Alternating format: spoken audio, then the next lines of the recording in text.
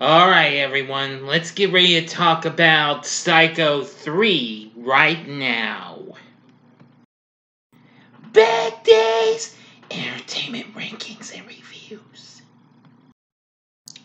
Greetings, my fellow YouTubers, and welcome to Big D's Entertainment Rankings and Reviews. My name is Doyle, better known to you as the Big D. This time around, I bring to you a review of the 1986 slasher sequel, Psycho 3. Starring Anthony Perkins once again as Norman Bates, who also happens to be the director of this film, along with Diana Scarwood, Jeff Fay, and Roberta Maxwell. Now, it's unrelated to Robert Bloch's third Psycho novel, which would come out 4 years later, Psycho House. The film kind of got more mixed response than the last one. The film was kind of a commercial disappointment, though. Now, the film takes place a month after the events of the last one, where, of course, Norman is still running the Bates Motel with the corpse of Emma Spool still sitting up in the house. Now, of course, if you recall what happened in the end of the last one, we kind of get a flashback before our intro. And a suicidal nun with whom Norman falls in love with comes to the motel along with a drifter named Dwayne Duke.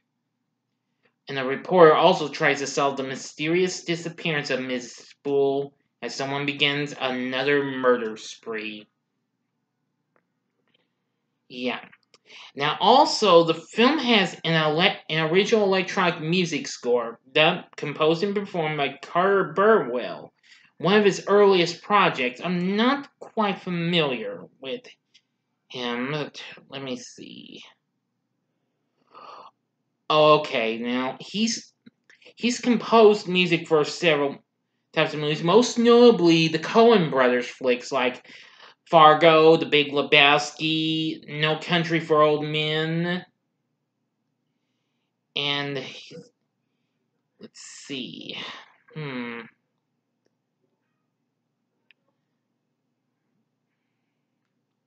Give me a sec. I'm just trying to see.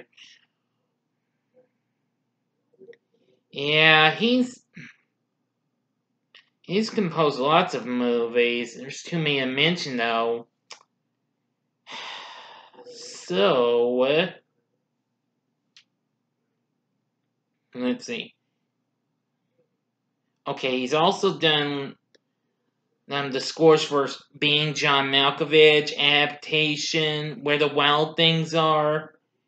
Heck, even Raising Arizona. Very impressive, I must say. Like I said, there's lots of them. Too many to mention, unfortunately. Alright, now let's get into our story of Psycho 3.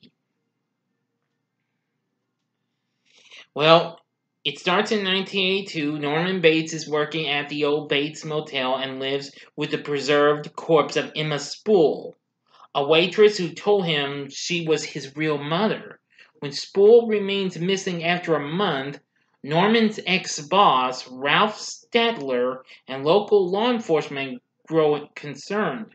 Dwayne Duke, a sleazy musician desperate for money, is offered the job of assistant manager at the motel.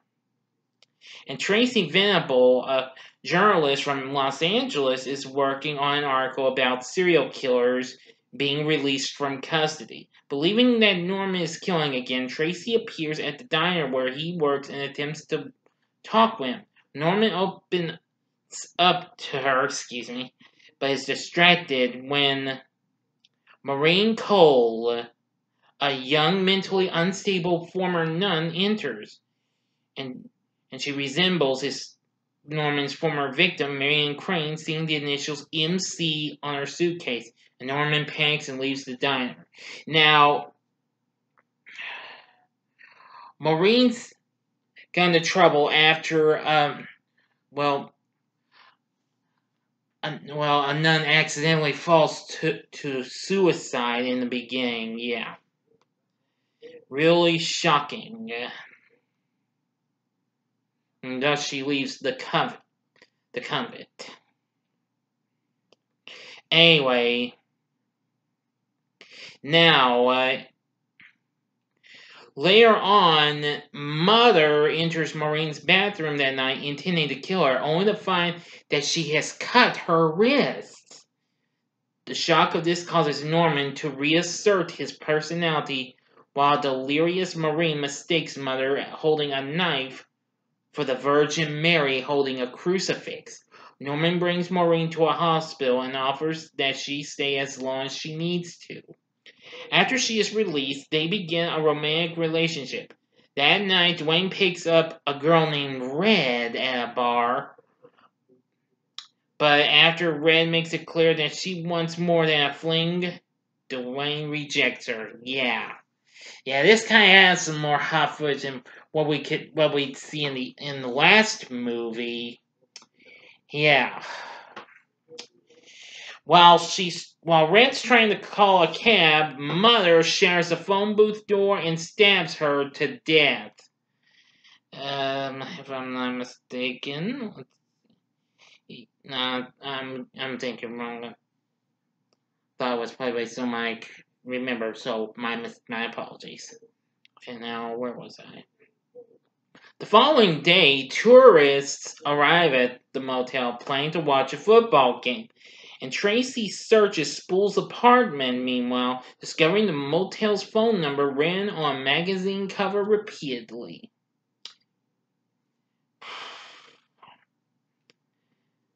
Now, later on, Patsy Boyle, the motel's only sober guest, enters Norman's office and goes into the parlor where she has to go to the John and what have you, and then soon she is murdered by Mother while on the can. Yep. Soon Norman finds her body, reacts just like how he saw Marion in the first movie, and soon buries her in the motel's ice chest. The next morning, Sheriff Hunt and Deputy Leo appear to investigate Patsy's disappearance. Tracy soon shows up and tells Maureen about Norman's past, causing her to stay with Father Brian, who took care of her at the hospital. Norman finds that Spool's corpse is missing, and finds a note stating that she is in cabin 12. Dwayne extorts Norman, threatening to turn him into the police for murder unless he is given a large sum of money. In an ensuing fight, Norman beats Dwayne with his guitar until he loses consciousness. Norman drives his car to the swamp with Dwayne and Patsy's bodies inside. Dwayne regains consciousness and attacks Norman, who accidentally drives into the swamp. Norman escapes the car while Dwayne drowns. Tracy talks to Statler about Spool and discovers she was working at the diner before Statler purchased it from Harvey Leach. Tracy meets with Leach, a resident at an assisted living facility, and is informed that Spool was also institutionalized for murder. Maureen convinces herself that Norman is her true love and returns to the motel. Now, I'm going to get to the ending of this movie. You got 5 seconds to fast forward and advance. Well, and you know the routine. Avoid any spoilers. So go to the description box. Fast forward to the time below to avoid any spoilers. That's what I'm really trying to say. So if you are prepared now, here we go.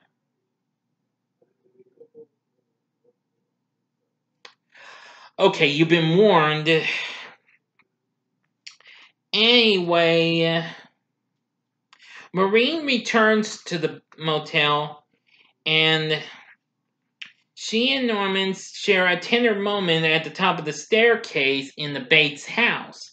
When Mother shouts furiously at Norman, startling him, he loses his grip on Maureen's hands, causing her to fall down the stairs, a la Arbogast kill, and eventually gets killed by a little piercing arrow by one of the statues, which, not a good death. Not even, believe me. You know, everybody, a lot of people don't like Derek gets killed. I think I recall Derek from Derek's Corner mentioning that he didn't like Marine's death either. Unfortunately, I'm pretty sure. I may have been wrong. Sorry if I was wrong, Derek. I apologize. Now where was I? Enraged, Norman promises Mother that he will get her for this. Tracy enters the house and finds Maureen dead, then sees Norman dressed as Mother bearing a knife, but is unable to flee. Tracy tries reasoning with Norman by explaining his family history. Emma Spool was his aunt and was in love with Norman's father, but he married her sister Norma. Spool killed Norman's father and kidnapped Norman when he was a child, believing he was the child she should have had with him. When she was caught, Norman was returned to Norma while Spool was institutionalized. Tracy discovers Spool's corpse in the bedroom. Norman takes off his dress. Mother orders him to kill Tracy, but when Norman raises the knife, he attacks Mother instead, dismembering Spool's corpse, and Sheriff Hunt takes Norman to his squad car. Hunt informs Norman that they may never release him from the institution again, to which Norman replies, "But I'll be free. I'll finally be free." In the back of the squad car, Norman caresses the severed hand of Emma Spool and gives us the face, just like he did in the end of the first movie, and then fades out. And that's the end.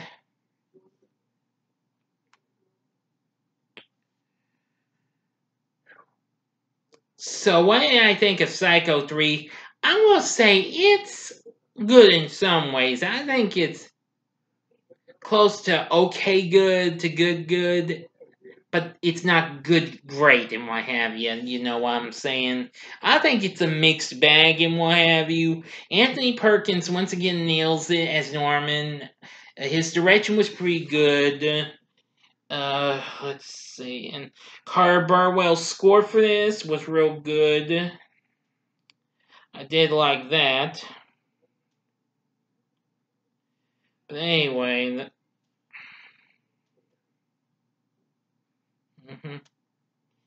yeah, I will say that Diana Scarwood as Marine was okay and all. Jeff Fay as Dwayne was pretty good. I did like the character. Roberta Maxwell played Tracy, not bad. Hugh Gillen as Sheriff Hunt, not bad. Not too bad. I'm sorry, it's just been a year since I last saw this movie. I would like to revisit the Psycho franchise again one day. But some of the cast was more hit than miss. That's just in my words. I may be wrong though.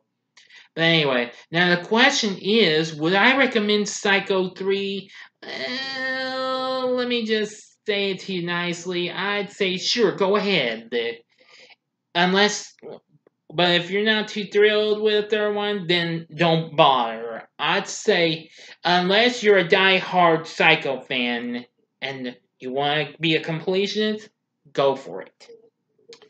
So anyway, now what did you think of Psycho 3?